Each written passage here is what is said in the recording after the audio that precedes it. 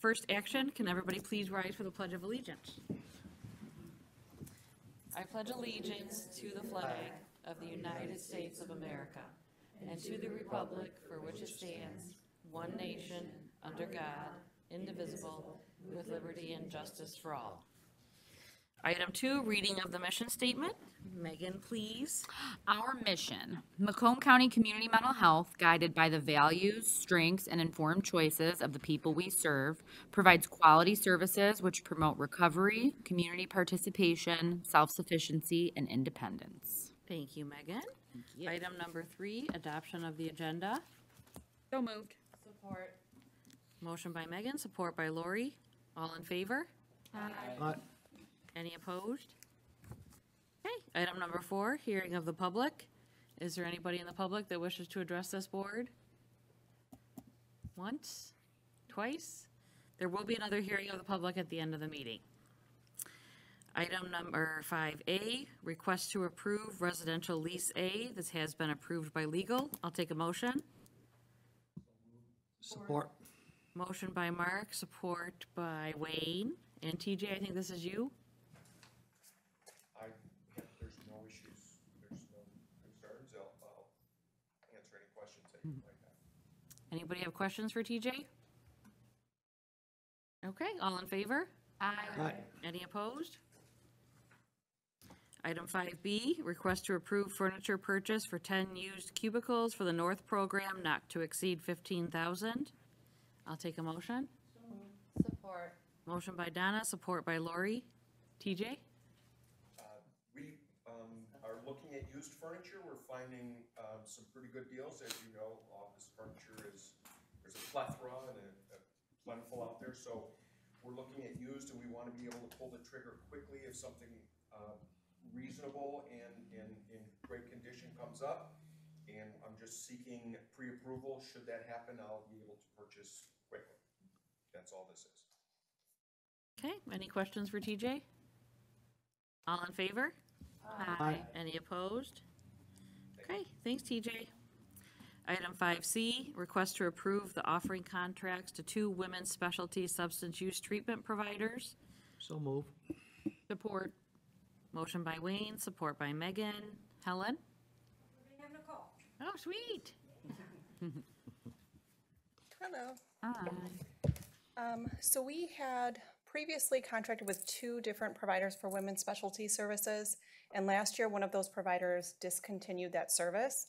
So we got board approval to do an RFP so that we could increase our capacity and ensure that we had client choice for providers.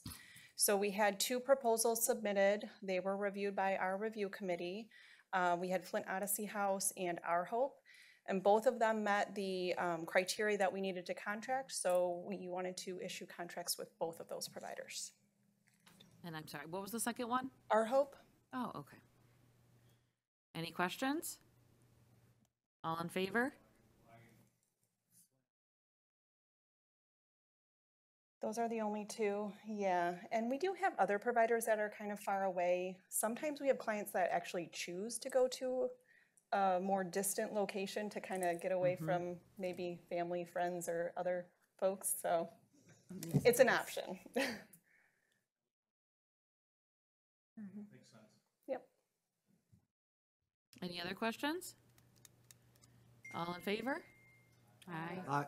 Any opposed? Okay. Item 5D, request to approve offering contracts to 5 outpatient substance use treatment providers. I'll take a motion. So moved. Support.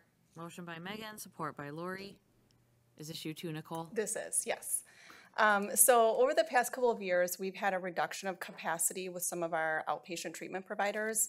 Some of them have closed locations. A lot of them have seen a reduction in staff. So we've had more wait times getting into treatment for some of our clients. So we had approval to do an RFP for outpatient services so that we could increase the capacity and increase client choice again.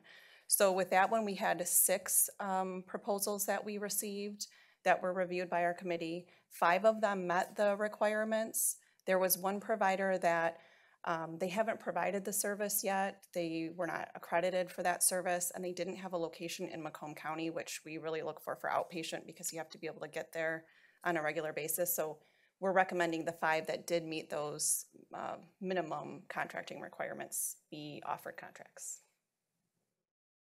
Okay, thank you. Any questions? All in favor? Aye. Any opposed? Okay, item 5E, request approval to release an RFP for behavioral health treatment applied behavior analysis. I'll take a motion. So moved. Motion by Phil, support by Mark. Is this Helen or Nicole? Who's doing this one? Me. Okay. I'll do this one. So in our system, we currently have contracts for this service. However, there's definitely a need for more. And so to have more choice and more availability and a quicker, timely response, we'd like to issue the RFP just to kind of expand the network that we currently have.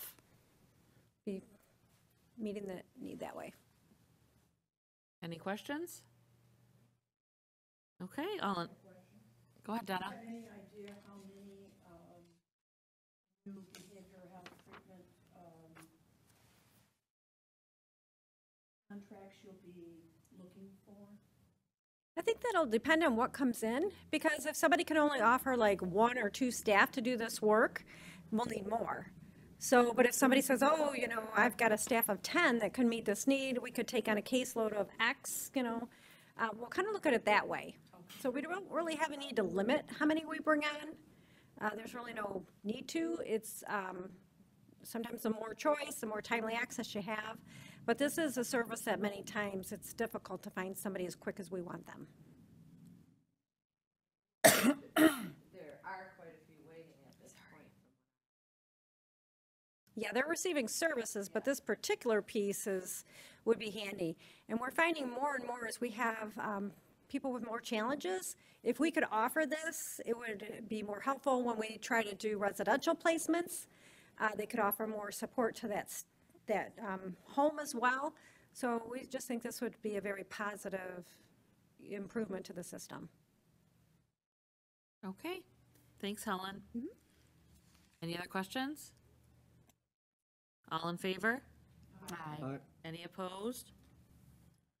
Okay, item 5F, request approval to release an RFP for behavioral management services. I'll take a motion. Support. Motion by Donna, support by Lori. Helen? Again, same kind of approach here. We really just want to be able to expand, have quicker access, more choices, more options. I think kind of like as Nicole mentioned, like a lot of our programs, they're just really struggling with staff shortages and things. So they've done their best to bring on, but if we have a few more options, few more choices, that'll just give our network more support. Okay, thank you. Any questions? All in favor? Aye. Aye. Any opposed?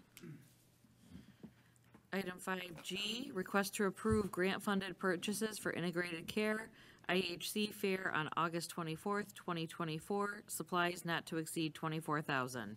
I'll take a motion. So moved. Support. Motion by Antoinette, support by Wayne. Agnes, is this one you?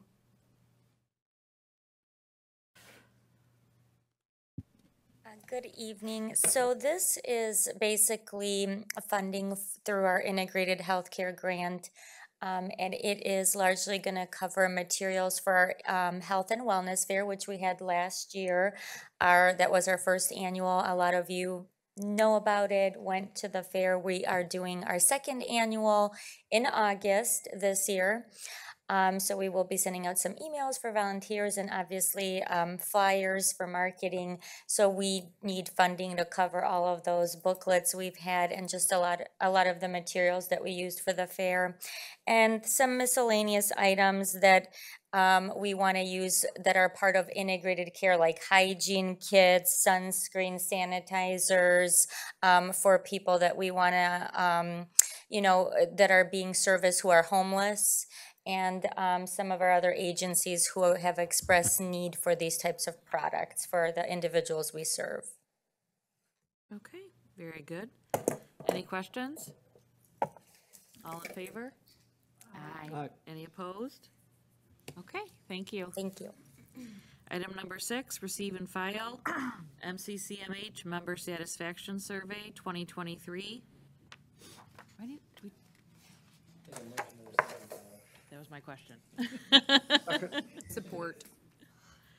Okay, did Phil make the motion? Yeah. Phil made the motion, support by Megan, thank you. Okay, Tema, this is you. Yes, sir. Good evening. Hi. So, you have it in your packages, and I usually love my presentation, but it's not working today, so I'm sorry about that. But I'm going to go high level on the methodology, then I'll go in more details with the challenges that we are facing and also the next steps that we are taking. So first of all, this survey was administered to adults, children, their guardians, and also their caregivers. The survey period was from September 1st through November 7th. And we actually had to extend the time because it was normally supposed to be for a month, but the participation rate was so low, so we had to extend it, and we still didn't get to our target, but we did much better than the previous year. So the way we administered the survey, we had hard copies on every location. We had electronic administration, which consisted of the QR code that you could scan from your phone. We had face-to-face, so the staff were available to assist those who needed assistance.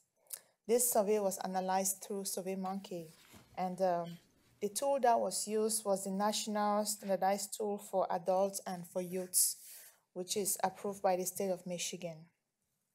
The participation rate, I have to say, was very low.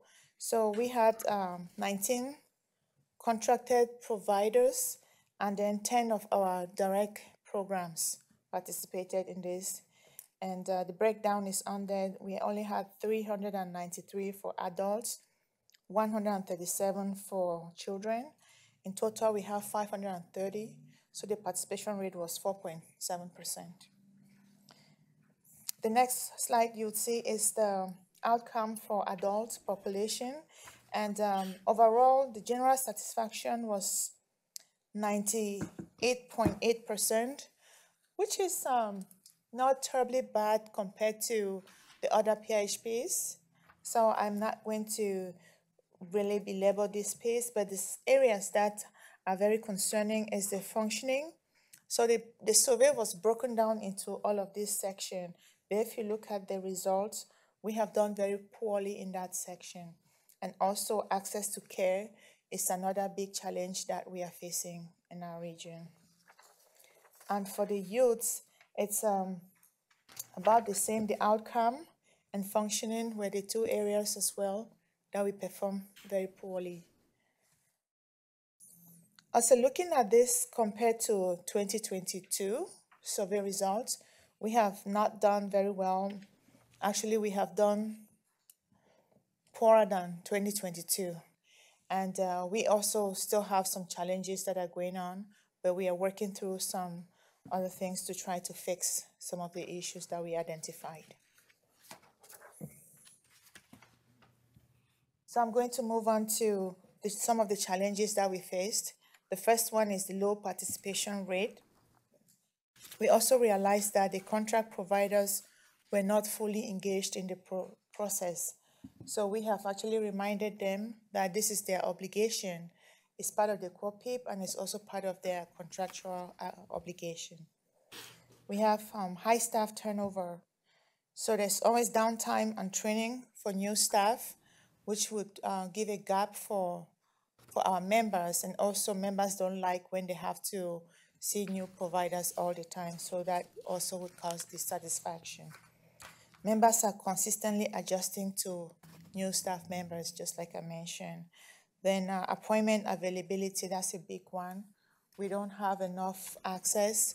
Even when we collect the data for access data, we send it back to the providers and say, can you tell us why you were out of compliance? They just say they don't have appointments available. So there's really not much we can do except for the other initiatives of trying to get new providers on board.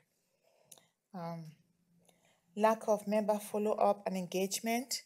So when the providers are not fully engaged with these individuals, they are prone to missing their appointments.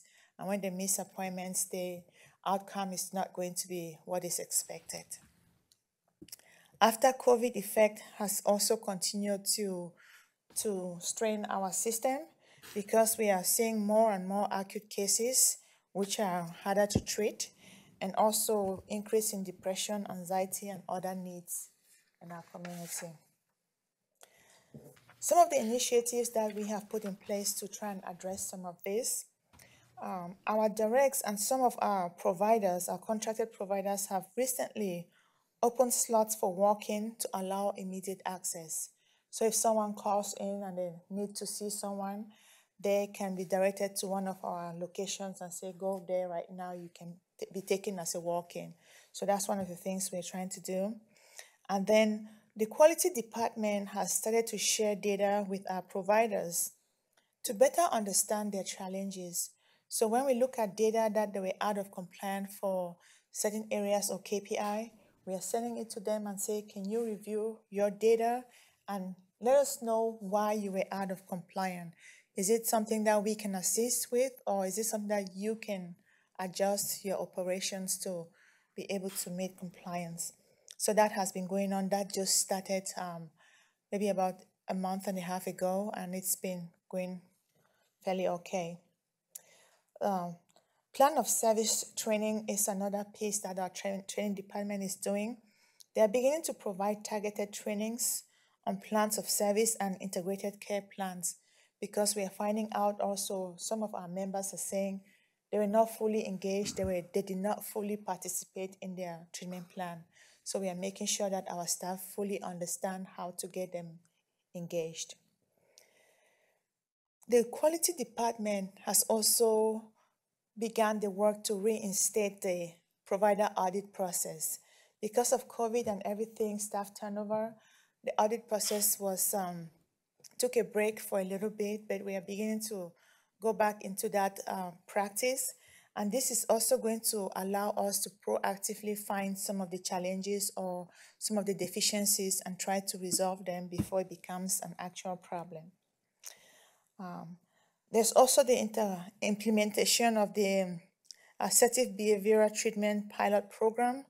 This program allows us to be able to identify challenging cases that are in the hospital and pair them with a behavioral specialist so they can be able to work with them from the hospital, and also provide support to any provider who accepts to take them, who would also support them while they're in their homes to get them stable. So with all of this, the next step is to continue to review quality audit results and also implement necessary interventions to improve care. We're also seeking feedback from stakeholders so that we can incorporate into our ongoing interventions. So if anybody has some brilliant ideas as to what we can do, we are more than welcome to receive those ideas. We are going to continue to educate and support our members and encourage them to complete these surveys, because we kind of feel like the results was kind of skewed because we didn't have a good representation of the results. And also we are encouraging and empowering our providers to be more intentional about engaging these individuals when they are seeking care, so that way they can be happy to come back for care. Any questions? Go ahead, Donna. Let me see if I can get this to turn on. Is it on? Yeah. I was wondering, you talked about the high staff turnover rate. I'm assuming that's not in the directs, but do we know, is that therapists and case managers? And do we know why there's such a high turnover rate? Do we know where people are going? Have we tracked that at all? Do we know why there's such a high turnover rate? That's $1 million question. So if it's helpful, I can answer some of it. Okay, yeah. I'm just wondering, where are people going? And have we, because we talked about tracking it with direct care workers, so have we done any tracking on that at all? We track it internally, right? But we, outside of a high level, at the provider level, outside of them reporting like a turnover rate, we don't necessarily track the details, right? That would be up to them. But if you utilize our organization as a sample, we do have higher turnover rates in positions like case managers. We do have turnover in therapists, but not as many. There was a period of time right after COVID hit, about a year in, where we had therapists that were leaving for like the better help type of organizations, like 100% online. But what's interesting is we now see a wave kind of coming back from those types of opportunities. The case managers, it's a hard job with a lot of expectations, a ton of them. So Tema didn't go into great detail, but one of the things that we need to do is to provide additional support as training those individuals, celebrating those individuals, and making them recognize that they can't be the solution for all things. Because I do think that we treat them like they need to be the solution for all things. So I think it's the case managers are such a key component that we need to put some additional emphasis on. But if you looked at our organization turnover rate, it actually hasn't gotten worse as a whole. It's actually stayed about the same, or depending on the position, gotten a little bit better, a little bit worse. So we are actually, in comparison, not in a bad place in the aggregate, just to be clear. I just think it's so important to Agreed. for our really,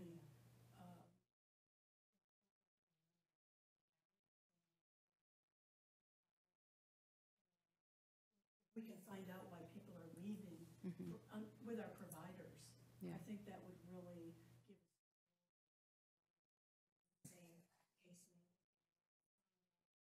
where are people going and why are they leaving, even if it is our providers. Agreed. If it's helpful when you ask our providers, even the DCWs, what they say is it's like a recycling wheel. So for example, I'm leaving because you're going to pay 25 more cents, and then I'm going to leave because you're going to do this. You have this more days off. It's like we have this group of people that everybody is just constantly recycling. And I don't think that's true just with the DCWs. We have that same scenario. If you go to the case managers, you'll see the same names, just at different organizations over time. It's basically almost like the same thing our providers. We need a bigger pool because the pool just keeps on recycling. Yeah, it's concerning to me. Agreed. That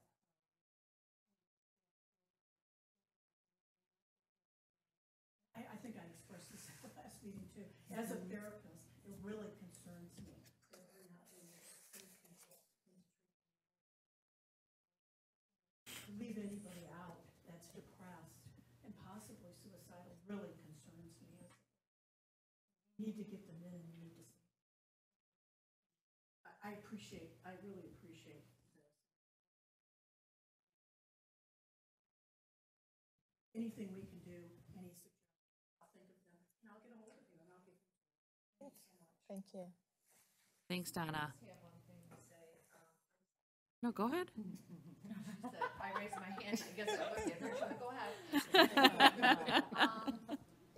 Is there any way, because I know I've been asked to do this survey at times, and is there any way that we can offer some kind of incentive at this point?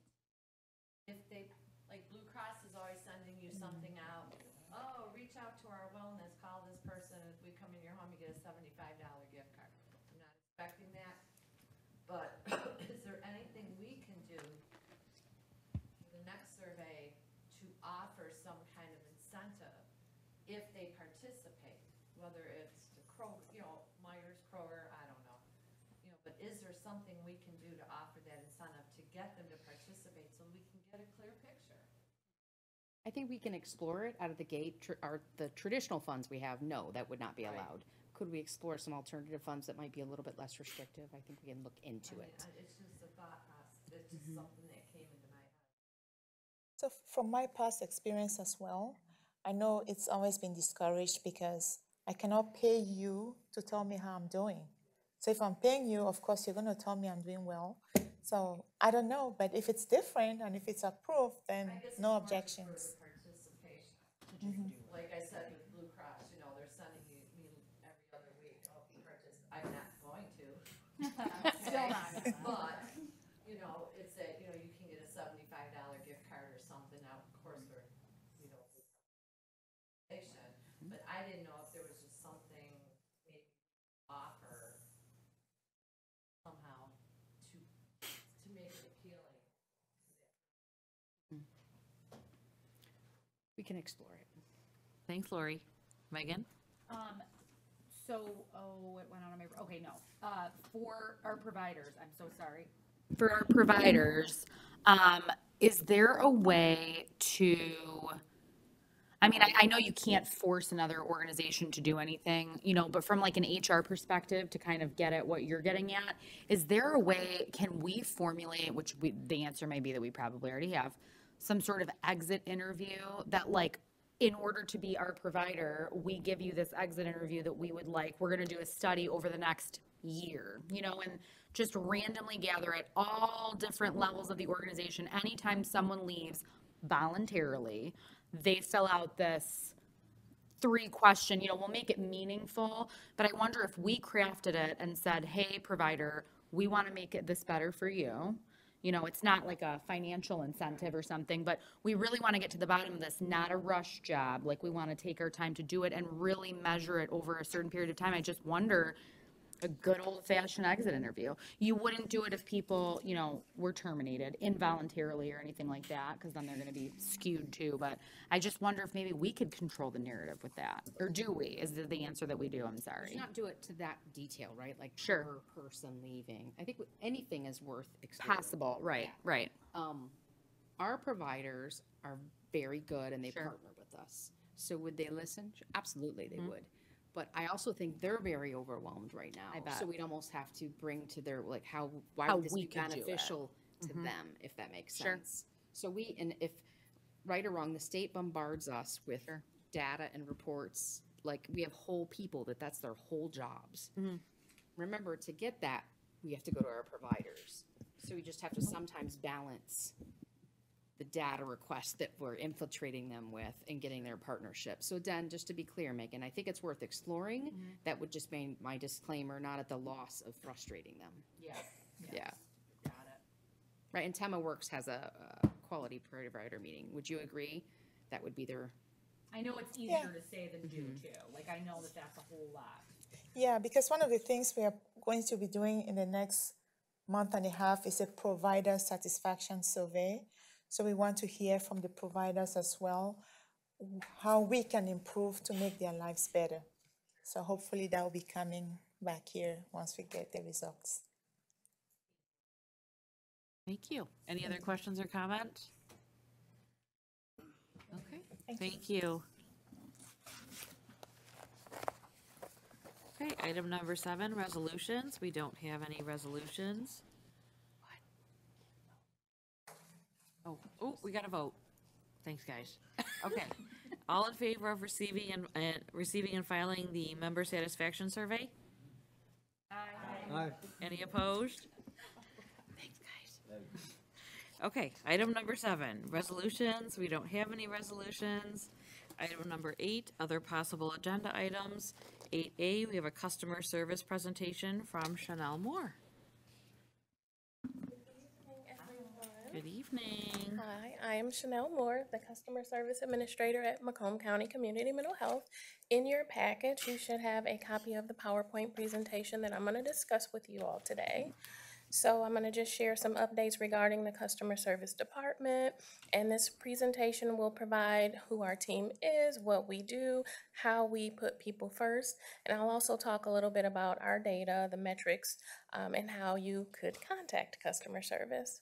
So in your packet, I believe the third slide you would see is our team. We currently have a team of 10 agents, one of which is a team lead, and then we have myself, the customer service administrator.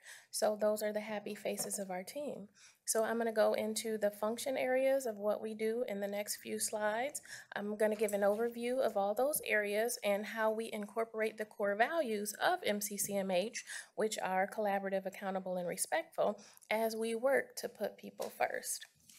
So So digging a little bit deeper into that, the customer service department is the telephonic front door of CMH. We answer the phone line, the 1-855-99-MCCMH or 711-TTY. All the calls that come into our department are community members who are either seeking services, they may have questions, and our team is trained to welcome them, orient them to the services that we provide and answer their questions. So we have agents available Monday through Friday from 8 a.m. to 8 p.m. And after hours, there is a phone tree that the individual would hear. They can select an option to always reach someone. They can reach the crisis center, which operates 24/7, 365 if there is a mental health emergency. Our team also triages calls. We work to gather their information, demographics, insurance information. We put all of that into the electronic medical record. So we update that and connect them to the department in which best suits their needs for whatever requests they have, whatever services they're seeking. We seek to connect them with the appropriate department in a timely fashion. Our team is very collaborative. We work with pretty much everybody in the organization, every department in the organization, and some external entities as well, including hospitals, some insurance companies. Whatever the person served needs, we work to assist them. We classify grievances and appeals when individuals call with those needs as well by connecting them with the due process coordinator of Macomb County CMH. We also work to make sure we are equitable and inclusive to all and accessible for all. So some of the things we've done to do some work in this area are having our member handbooks printed in multiple languages, the top languages of the community that we serve, which are English, Spanish, Arabic, and Bengali, and all of those can be found on our agency's our website. We also have telephonic interpretation that is available as needed. So if a caller calls in and there's a language barrier, we can get an interpreter on the line to assist during that call. And we also work internally in our department to make sure our team has ongoing professional development opportunities. One of the areas that we've began to touch on recently is gender inclusive language, because again, we want to be inclusive and respectful of all. The next slide you'll see talks about the customer service phone metrics and the key performance indicators. So in our team, we have some metrics that we work to make sure we're meeting. We want to set the tone for excellence. And so in that, we have a service level benchmark that we work. We try to answer 90% of the calls within 30 seconds, which we have been able to do pretty successfully over the past couple of years. We have an average speed to answer, which again is answering those calls within 30 seconds. Not always, but we do it over 80% of the time pretty consistently. We have an average wait time that no caller should be left on hold more than 2 minutes. Our abandonment rate goal is less than 5%. So if a caller calls and we're not readily able to get to that call right away, we don't want them to hang up if at all possible, because that kind of points to staff availability. So we try to keep our abandonment rate under 5%, and we have definitely been able to do that. And then we also measure requeues. Requeue is a measure of agent availability. So a requeue is if a call comes in and a staff misses it, it requeues or goes to the next agent in the queue. Our goal is to keep requeues under 10 per month per agent. And we have, our agents have been able to do that pretty successfully. So over the past 2 years, since November 2021, we've met all of the external benchmarks that have been set for us by our external stakeholders.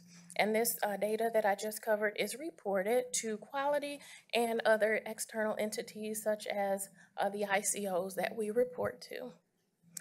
During fiscal year 2023, the customer service team handled about 72,000 calls. On average, we take about 250 a day. On average, 250. So yes, a very high volume call center. And so the future of customer service, we again are striving to make sure we're delivering customer service excellence to every caller, every time. Over the next year and moving forward, we will continue to work on building a robust toolbox of resources for our team, continue to support the professional development of the staff, continue to empower staff to strive for excellence during every encounter, and continuing to support the workplace culture of diversity, equity, and inclusion. that is the end of my presentation. Are there any questions? Thank you very much. Phil? Yes, Phil. Thank you, Madam Chair. Chanel, first off, I want to thank you and your team for all that you do day in and day out for the people that we serve. Your work is fantastic. And Ryan's not here to be excited about this. So I'm going to be excited for him because this is his metric. This is his statistics. He loves this stuff. Whenever we get these on an annual basis or quarterly basis on how well, the calls are getting answered, how the drop-offs are decreasing. I mean, your metrics have improved significantly over the last few years. So thank you to you and your team for that and for what everybody else is doing at CMH to improve that so that our folks aren't getting left in the dark or hung up on or anything like that. So thank you. Absolutely. Thank you, Madam Chair. Thank you. I would never have guessed 72,000 calls. Yes. That's a lot. Yes, it is a lot. We have an amazing team that answers those calls. It sounds like it. So yes. I have to echo what Phil said. So yes, thank you very much. Thank you. And Madam Chair, I don't have a question, but I just want to reiterate that Chanel is amazing at this. She's a great leader. She's very humble, but she leads well, and she's one of those people that leads that you don't know that she's leading, right? So I just want to make sure that she hears how amazing she is. And to echo what Phil was saying, these numbers really have dramatically changed under her leadership. She has excellent team members, but she's given them the proper guidance, and she's very good at tracking data to demonstrate that what we're doing well at and what we're not doing well. So I just want to make sure everybody hears and express my deepest appreciation. Thank you. You also need to do a podcast. You have like the best. Oh my. Well, thank you. All right. Have a good evening. Thank you. I know, she's a very soothing voice. She's got a soothing personality. Just everything is. Okay, item 8B, interim CEO update. So I will be quick. You will, of course, get the board like a written report, and then I'll give a little bit more detailed updates the next meeting. But at a high level, finance drawing your attention, and this will be much dived in deeper at the next meeting. There are concerns still with Workday. So remember, the county changed to Workday, and that does create reporting problems. But now we're at a place where it's going to get very concerning. So it's not just about the payroll, it's about the ability to reconcile and finalize, not just payroll, all of our financial records. If we're not able to do that, that means we're not able to meet auditing requirements. It also means we're not able to submit adequate and reconciled reports to the state of Michigan. So Ken at the next meeting will give you much more detail, but we do want to point out there, to the best of our ability, and predictability, we are going to be out of compliance, and it's going to cause concerns with the state of Michigan at a time that we probably should not be drawing concerns to our financial tracking. So again, he's going to give specifics. I just want to make sure you hear where we're at moving forward. I know there will be a new agenda item. I want to draw your attention to it. If you remember, excitingly, we were awarded the AOT grant. It's lost in eGrams land somewhere. They're trying to, as the eGrams folks are trying to find it to get it back to us. So because of that, it starts May 1st. I'm drawing your attention to that because it will be on the next, as long as they find it, it will be on the next board meeting as a new agenda item, but it's a really standardized agreement, and it's just, again, as a reminder for $98,000. Other things is, I want to congratulate, just in case you missed it, all the people, Lori, Donna, Mark, and Phil are famous. They were in the Macomb Daily, so drawing your attention to the news article if you didn't see it. I know Phil wasn't a fan, but I'm sure everybody else was. No, it was a great picture. So if you missed it, we'll put that in the report, but I just wanted to make sure you saw that. Secondly, I have myself and Janet Mara have an interview next week with MEA TV. We also have several segments. I think I mentioned it with CBS News. Now that we have some of our winners, we're trying to start scheduling those because she will be doing some interviews with the winners and get those out. We're also trying to currently partner with Oakland and Wayne. They have not committed, but CBS News has committed to doing a segment during one of their live news segments, like at 4 or noon or both, about Medicaid redetermination. So remember, just to give you a reminder, we are actually in a good financial situation, but that still doesn't mean that everybody who should be should re-enroll in Medicaid did. So the message of that would be to hopefully educate the public on this is still important. You have until June, and just making sure it's shared in a simple, plain language. So we're trying to get Wayne and Oakland to participate, so then it's not just Macomb kind of screaming about how important this is. But we haven't got their buy-in quite yet. Other things is just to give you a quick update on safety, since that was a hotter topic. The north location, everything has been installed, like we said before. We do have one of the security companies going in and just doing a preliminary tour. We're still trying to get pricing. So we have pricing for one, we're trying to get pricing from another. Kind of based on that, we'll bring it back around essentially to you. I don't know exactly what that will look like until we get a little bit more information, but just so you have an update. Other things is regarding the team member engagement. I know a few of you participated in the discussions with, the most recent one was with Crossroads. We have a couple other ones coming out. I just want to express my appreciation. I think it's great if you can attend those when you can.